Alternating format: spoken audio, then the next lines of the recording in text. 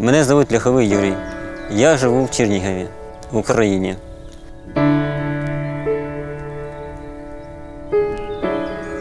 Ліс в нашій області – це дуже важлива складова як економіки, так і нашого життя.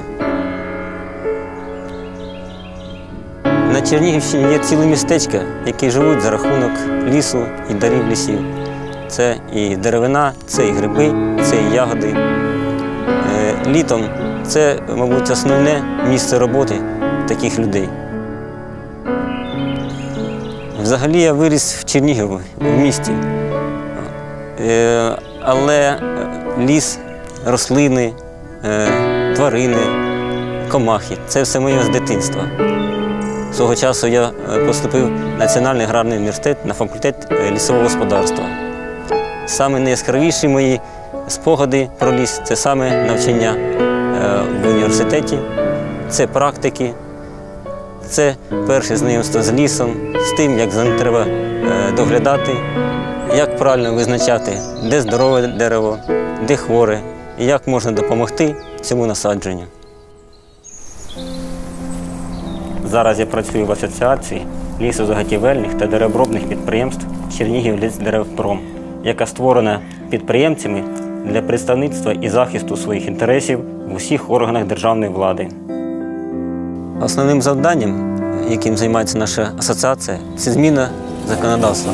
Це зміна всього того, що пов'язано з лісом, з деревиною, як вона заготовляється, де вона заготовляється, чи правильно була призначена ця рубка.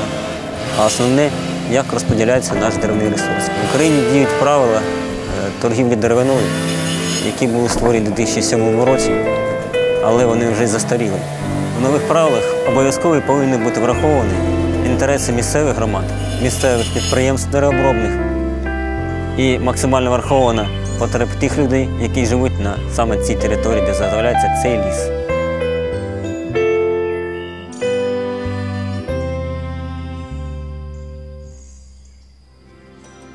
Питання дуже непросте. Саме площадка ФЛЕГ дає можливість обговорити це питання з спеціалістами, з крупними підприємцями, з дрібними, з лісівниками, знайти якесь спільне бачення. Саме робота програми ФЛЕГ, тих спеціалістів, які там працюють, допомагає розкласти складні проблеми на більш прості складові, які проще вирішувати, які проще виправляти. Ще працюючи в управлінні лісового господарства, ми отримали дуже цікаву посібну літературу від програми ФЛЕГ.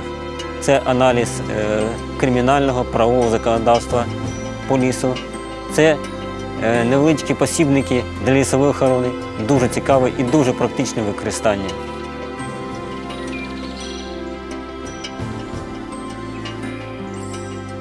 Мене дуже турбує відсутність програми розвитку нашого лісу, відсутність фінансування нашого лісу. Мені не байдуже те, що з ним буде. Я хочу, щоб Україна була квітучою лісовою країною. І щоб наші діти і правнуки згадували про нас так, як ми згадуємо про наших дідів і прадідів, які садили цей ліс, які доглядали, вирощували і берегли його для нас.